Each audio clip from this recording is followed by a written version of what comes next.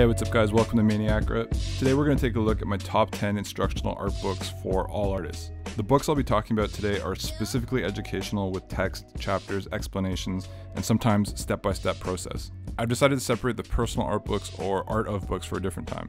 We live in such an incredible time to learn pretty much anything that you could ever want to know. And while I love the massive access to videos on YouTube or online classes or online tutorials or mentorships available to artists these days, I still think that there's a wealth of information that you can learn from good old-fashioned books. Voldemort learned about Horcruxes from the restricted section. And one of the things I really want to preach is that knowledge comes from anywhere. Good ideas can come from anywhere. It could be written on a napkin and be like the most profound thing you've ever heard. Number 1, Artistic Anatomy by Dr. Paul Richet. This book was originally published in French in 1889, and it is widely acknowledged as one of the greatest works of its kind. I'm kicking off the list with this book because it remains some of the most anatomically accurate plates in existence. Someone once asked, how did these old guys learn anatomy so well, back in the day? And the reason is because they went to the source. They actually had cadavers. They had bodies to dissect and really look at the real musculature.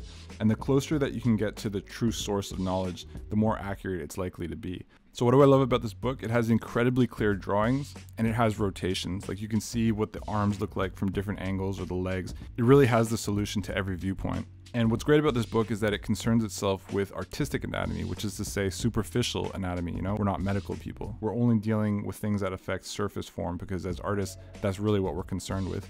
I'll be straight up honest, I've never actually read the text, any of the text. I only ever looked at the drawings for this book, but still there's so much to glean.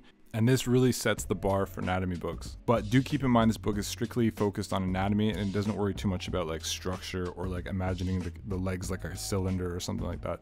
So it is really just about anatomy. Number 2, Vilppu Drawing Manual by Glenn Vilppu. Originally published in 1997, this is probably one of the heaviest hitters on this list. This book would have changed my life if I knew about it earlier. When you're a new artist, you're thinking that good art is representational art, which is to say, you want it to look exactly like it looks like in real life. You get your fruits in your little glass bowl and you try and paint it and you shade in the reflection. You're like, wow, look, it looks real. But what you actually don't have are any tools. You don't have any real knowledge. You're purely, doing hand-eye coordination to get that drawing down, which is cool, which is what you have to do. But this book is a great introduction to gesture and structure and construction and form and negative space and all the tools that you need, especially when you're capturing something complex like the human body. All these tools that can help you get that drawing down on paper and fit within your page. What I like about it is that it starts so simply with just treating the head as a, like a sphere with a little line to indicate the neck, and then you kind of build from there. You start building the rib cage, then the pelvis.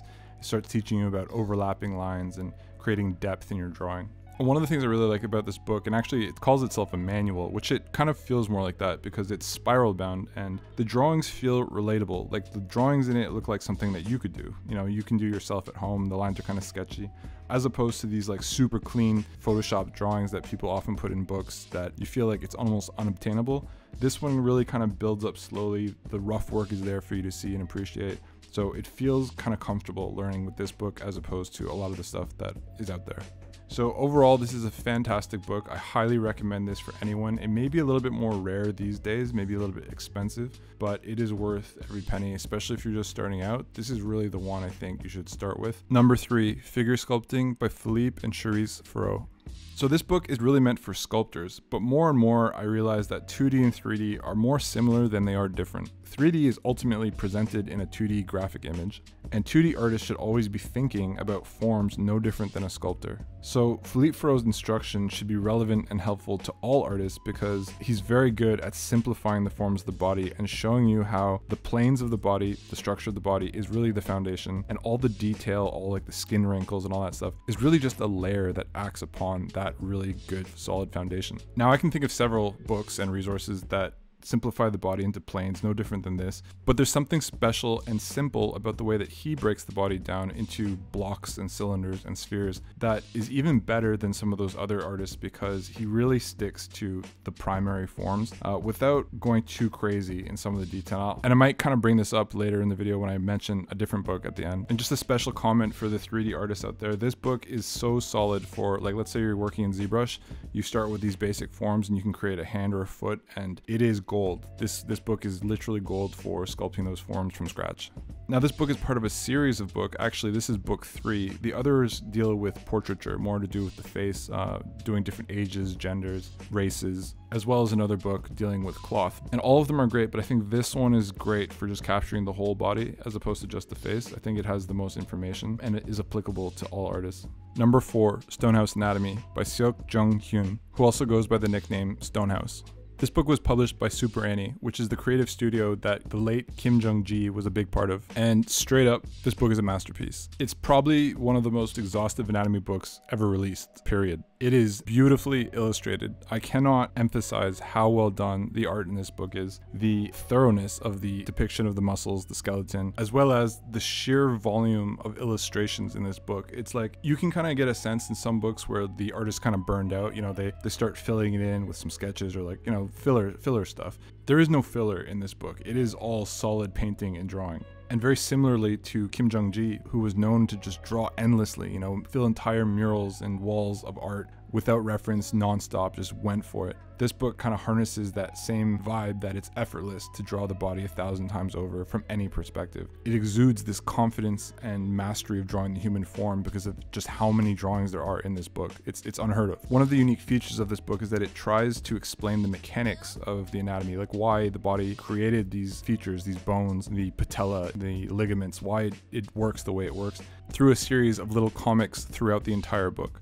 On one hand, I really love having those side notes to help understand, you know, not just what things look like, but also why they look like that. But at the same time, sometimes it does kind of clutter the book a little bit. Like the book is a slow read. I'm still working through it. So it kind of does feel very dense.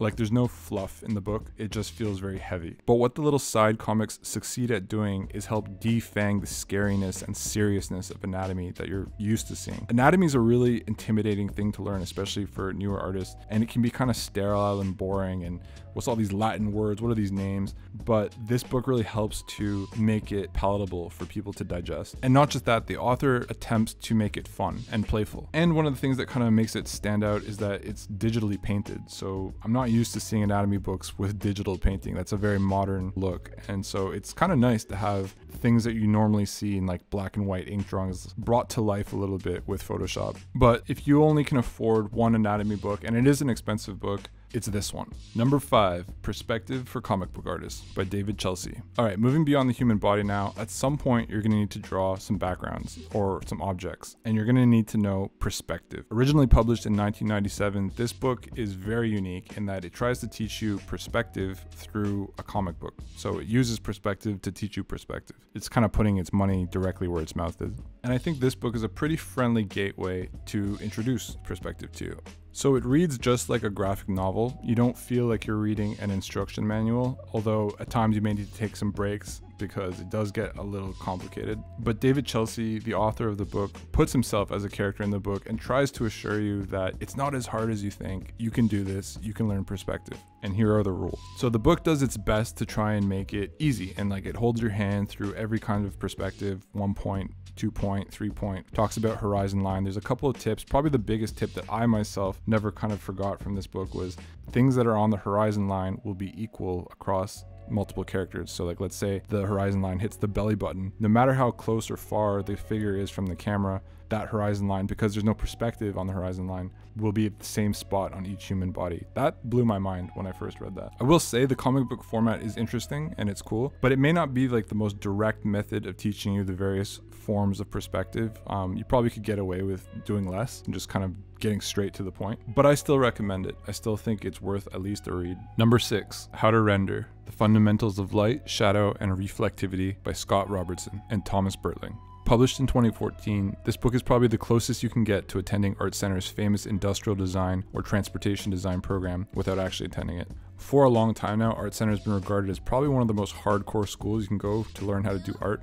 But when it comes to industrial design, it's not just art, it's really science. In fact, the degree that you get from the transportation design program is a Bachelor of Science. And so what they learn is really about manufacturing, designing, actual objects that people will use. And so they have to be practical, they have to be based in reality, they have to be presented to a very high quality standard. But anyway, as far as the art aspect, you can trust that these guys know what they're doing. Their drawings are very technical and very accurate and very beautiful. And a lot of their alumni have gone on to work in the film industry, to work on huge projects that you guys all know. People like Sid Mead, Ralph McQuarrie, Ryan Church, Craig Mullins. So there must be something in the water over there at Art Center. And Scott Robertson has really had an amazing career of education, trying to teach students all of these concepts that they practice: exercises, drawing, rendering. And so this book, How to Render, which is actually part of a series of books, the other one being How to Draw, captures the skills and standards required for conceptual draftsmanship. One of the things that I really like about this approach to art is that because it is kind of more scientific, it really deals with how you would technically solve, where does the shadow fall, or, the perspective of an object, or how it curves around, as opposed to the kind of more expressive side. Like, this approach is much more calculated. And probably the biggest nugget of information that I got from this book that I personally love was the 1, 2, 3 read, which means that in order to create the illusion of a three-dimensional object, you really want that 1, 2, 3 read on the 3 different sides of the object. And then on top of that was the discussion of how you approach the 1, 2, 3 read if the base color, the local color of the object is, let's say, a white versus a gray versus a dark object. You have to know how you're going to approach the 1, 2, 3 read in those cases. So that section in particular was like a eureka moment for me, and pretty simple but profound, and it really changes how you look at things. So the only other thing I'll say is that this book is probably more for the intermediate artist. I don't know if it's the best for like a very, very beginner, but I'm not discouraging you, if you are a beginner, to pick this up and go ahead and get started. I myself need to go through this and still need to apply it, again, like years after I got the book. So if I had actually practiced what this book had told me, read it, researched it, practiced it over the last 10 years, I'd probably be very good. So yeah, this book has lessons that are timeless. Number 7, Color and Light by James Gurney. Published in 2010, this is probably one of the best overall introductions to painting and color and light. I almost didn't include this one on my list simply because a lot of the YouTube videos I saw already mentions it, but it really does deserve its spot as being a great introduction to painting for people of all skill levels. So it covers like a wide range of different topics, actual painting techniques, but really it's about the theories and the ideas of different light sources. You've got exterior lighting, interior lighting, natural light, artificial light, talking about color gamut. And so far we've talked about the human body, we've talked about line work, technical stuff. We did a little bit of rendering in the previous book, but this book kind of is an introduction to color, and that is the next step for you. And the best part about it is when you're dealing with the theories, it doesn't matter what medium you're using. You could be using watercolor or crayons or markers. The theories are the same. It applies to all of them. You're dealing with value, hue, saturation, and you're dealing with color harmony. You're dealing with the exact same things regardless of what actual thing you're holding in your hand. It's all about being aware of those concepts so that you, the artist, can communicate exactly what you want to your viewers. It's also worth mentioning that James Gurney just seems like a nice guy. I don't know, his voice just comes through in a very positive way in the writing of the book, but then you can follow him online. He's had a presence on the internet for a long time, trying to help educate painters, and he seems like a very generous person. Also another Art Center alumni. Number 8, Graphic LA by Rob Ruppel. Published in 2014, this book is a completely different approach to everything we've talked about so far. And I've included it on this list because even though it's more of a personal sketchbook for Rob Ruppel, it's like his collection of work, embedded throughout the book are little lessons and guiding principles that he believes in and he follows and he believes makes good pictures. So it's not intended to be like a traditional art training book, but it is no less valuable in teaching you lessons that are very important. So his approach is less to do with the kind of stuff we've looked at, like the line work perspective and all that. It's more to do with shapes, value, shape, and rhythm. So maybe you're not great at line work and maybe you can't do perspective and all that stuff, but you can probably boil things down to basic shapes, and that's what he does best. Just for some context, Rob Ruppel was an art director and visual development person on Spider-Verse. And I actually had a whole section dedicated to his work on Spider-Verse in my part 4, where I depicted how Rob starts with a very simple block out and then just builds on that to create something that looks very complex, sophisticated, and detailed, while still obeying the organization, the hierarchy that he's established with his basic shapes, with his basic values. So this book will really push you to see simplicity and build on that, and all of those tools will help you make stronger compositions. And that's what he's emphasizing, is to see things in a more simple way, organize it, and then depict it. So Rob Ruppel really is one of the best visual development artists that I know of in the animation field. And this book is just a great departure from all the technical stuff, which can be very tedious. This one is actually a lot more fun. It's simple, it's accessible to newer artists, and it's one of those things that it's really simple to learn, but difficult to master. And even though it has minimal text, the points hit really hard. This method is the perfect counterweight to all the other stuff that may bog you down as an artist. Pick this one up. This one will be really appealing to a lot of people. Number 9, The Art of Color by Johannes Eden. Published in 1961, this book can best be described as an exploration of the chemistry and reactivity of color. It's an in-depth study of how color works and the different properties that the artist can take advantage of when it comes to color. The book is really cool because it really is just color swatches being compared to each other. There are a few paintings that are used as examples of the color in action. The bulk of the book explores what is known as the 7 color contrasts, those being hue, light dark, cold warm, complementary, simultaneous, saturation, and extension. You guys probably know what most of those are, except for maybe simultaneous and extension, which is pretty neat. Simultaneous is a human sensation, it can't be photographed, where your eye, when presented with a very strong color, automatically seeks the complementary color. So in this example, there's a gray square surrounded by an orange field, and your eye will naturally want to make that gray field look a little bit blue, just because it's looking for that complementary color. So it kind of just goes to show you that colors are greatly affected by the surrounding colors around it, and the artist needs to be aware of that to use that to their advantage. The other one that you may not have heard of is extension, and extension is the physical size of a color and keeping those in balance. So in this example, we have rectangles of 2 colors, and the idea here is that these colors are now in balance, but look at the proportions. So for example, the purple is a lot bigger than the yellow, but that is because the yellow is so vibrant and so strong. So there needs to be a disproportionate amount of purple to balance the yellow. So this book is all about color relationships, and essentially that's color theory. So this book pairs really nicely with the one I mentioned before, Color and Light, because it's kind of like higher level and it just deals with swatches. You're not looking at like 1,000 paintings. It's really just trying to show you the properties of color by itself. And it may not be a book that you appreciate as much when you're younger, but as you kind of get more advanced, you start to really look for the knowledge that is in this book. Now, I almost feel like this one is unfair to put in my list because I looked it up and it's really hard to come by now. And if you do, it's very expensive. So you may not actually be able to obtain this one. Maybe there's a PDF somewhere, but this book is fantastic. So it does deserve to be on the list. Maybe I'll just have to lend you my copy. All right, so I've got one more book on this list and it's really hard to pick one because there are so many to choose from.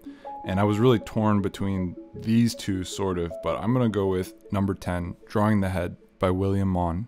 This book was published in 2004, and back when I was a student, I think I picked it up just because I liked the art in it. I thought the portraits were really good. This book is about the technique of chiaroscuro and using it for portraiture. Is this the best portraiture book in the world? I don't know, but I think this book is very good at gently introducing the artist to the idea of light, shadow, and form. And it's really good to have a book that dives into the human face, you know, covers all the features of the nose, the eyes, the mouth, the planes of the head, all the forms of the facial features, because that is where your audience is going to be looking at for most of the time, is the face. This book is kind of similar to the one by Nathan Fox called How to Draw Portraits in Charcoal. And I would put both of these books on the same tier, except I think Drawing the Head is a little bit more of a textbook and is a little bit more general in its approach as opposed to Nathan Fox's book, which is very much his personal style. Nathan Fox is incredible at capturing a sense of light, but I find his book has a little bit more of a very personal take, and if you draw kind of like him, it'll be like, hey, you're just copying Nathan Fox. So I do think Drawing the Head may be better for a broader, more general audience. Okay, last thing we're going to talk about are just some honorable mentions. Obviously some books that I have to mention, but you know, didn't make it to my top list. Books like Andrew Loomis I could have mentioned because I think that is foundational, but those books are so ubiquitous in the art community that it's everywhere. Like, people don't even own that book because the PDF circulated to pretty much everybody back in like the early 2000s. So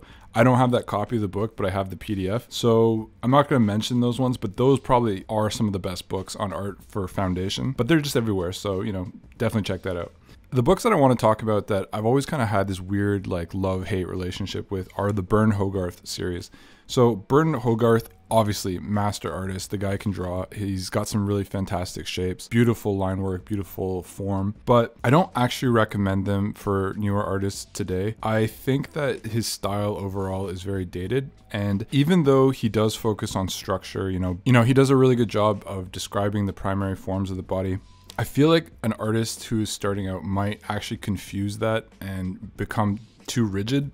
And I find Burn Hogarth stuff a little too cumbersome. Like when I look at the Dynamic Wrinkles and Drapery book, it's just a little bit too much, we don't really draw like that. Even though he's trying to teach theory, I even struggle sometimes to extract the theory from his books because the lines are just so crazy. I really don't want to put down any art books. I think they all offer something, but I'm just trying to say, take those books with a grain of salt. I think they offer some really great information, but some of it is a little bit too heavy, a little bit out of date, and even just the writing I find a little bit too stuffy. But some of the things that I can say are excellent. I do think Drawing the Human Head is a great book by Bern Hogarth. Honorable mention number 1, Anatomy for Sculptors by Uli Zarens. This book was published in 2018, and it is probably the go-to book for most 3D artists for anatomy. Those of you who are already familiar with this book may wonder, like, why isn't this in your top 10? Because to be honest, it really does deserve to be in my top 10. The reason is because I felt that the Philippe Faraut recommendation was a little bit different than what people normally hear. Plus, I actually still stand by what I said at the beginning of the video. I do think Philippe Faraut's method of simplifying the planes of the body is more digestible and accessible than the ones in Anatomy for Sculptors. And that's not to say that Anatomy for Sculptors doesn't have an excellent way of breaking down the planes of the body. But I almost think that Anatomy for Sculptors doesn't simplify enough. It's more like, if you're familiar with 3D terminology, Philippe Faraut's method is almost like teaching you subdivision level 1. And Anatomy for Sculptors is more of a subdivision 2, which means that you get more into like the secondary forms. So it is really good at teaching you the planes, but it's almost too much. I don't want to play it down. It's a fantastic reference. It also doesn't have much writing in it. It's almost purely visual. Part of the series is also the Anatomy of Facial Expressions. I think that one is excellent as well. Those two together really stand on their own, so they definitely deserve to be on a list. I just didn't have room for it, but that is why it's my number 1 honorable mention. Honorable mention number 2 is Force by Michael D. Matesi, or Matesi. This book is actually one of the few explorations of what I would call like animation style life drawing, where the emphasis is really on gesture and movement and force. And I think it's a really important lesson for all artists, especially newer artists, to understand that you want to create a sense of weight in your drawings. So this book was like one of the first that actually captured the animation school experience and how the kind of life drawings you're going to end up doing. So I highly recommend this book, but at the same time, there's something holding me back from putting it as one of my top 10. I think the reason I can't put it in my top 10 is simply because of the amount of times I've referred to it. I haven't actually gone back and read it more than maybe once. If I was to be critical of it, I would say maybe it's because I don't love some of the drawings that are in it. I think the cover image is probably the strongest image in the whole book. There's a lot of student art contribution, and you know, that can be kind of cool, like, oh hey, these are what my students did and let me correct you and show you how to do it instead. That doesn't really work for me as well. I just want to see like the good drawings. I just remember there being kind of like a weird feeling that I got from reading this book that it didn't quite speak to me. However, I do think it's really important to understand and again emphasize gesture. Gesture, you really, like, you can have gesture in a lamp. You can have gesture in something that is a very static, inanimate object. And if you've seen my Spider-Verse videos, I talked about straights versus curves.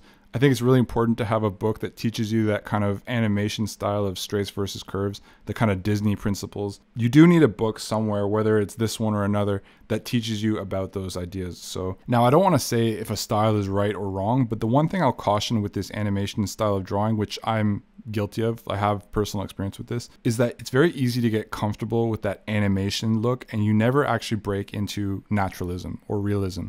You never get nice organic lines or details or veins because you're like, oh yeah, I'm all about force and weight and simplicity. There are other forms of art, and just be mindful that you could get stuck in that trap of only doing the animation stuff. I remember a line that really stayed with me. It was by Marko Djurdjevic from Six More Vodka. I see a lot of people who are especially coming from the life drawing side of art that are really energetic in their strokes, and they're really forceful when they're trying to apply lines, and they're very concerned about blocking their proportions right and everything.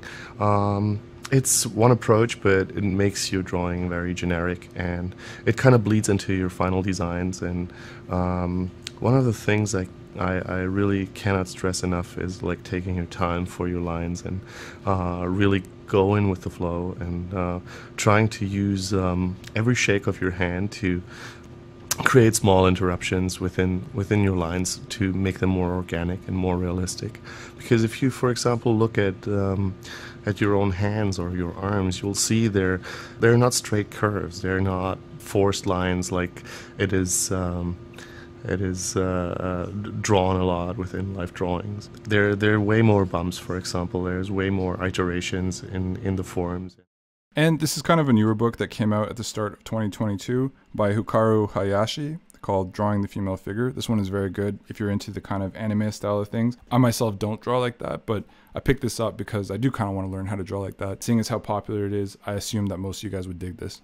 Kind of related to what we've been talking about, I just saw a post yesterday by Chris Do on The Future where he says, "It's not how much you read, it's what you can recall. It's not how much you can recall, it's what you're able to apply. Therefore, read with the intention to apply." And I actually think that's a great quote because lately I've been finding exactly that. I immediately discard the stuff I know I'm not going to want to keep in my, my daily work. And the stuff that like the points that I really need to work on or whatever, I really try to remember those and then I apply it immediately to my work. And it actually works. If you deliberately try to read with the intention of applying it to your work, it's one of the best ways to absorb books. So that's it, guys. Thanks for watching my top list of books. I hope that helped. I hope I had a few in there that were a little bit different than what people may have mentioned. Let me know what you think about my list, and also feel free to recommend me other books. I'm always looking to add more to the collection and learn something new. And on a side note, I actually just really enjoyed talking about these art books. I come from a different era than I think a lot of the digital artists nowadays. I love books in general, but I love art books a lot, and I think I'll probably do this again in the future. So thanks for watching.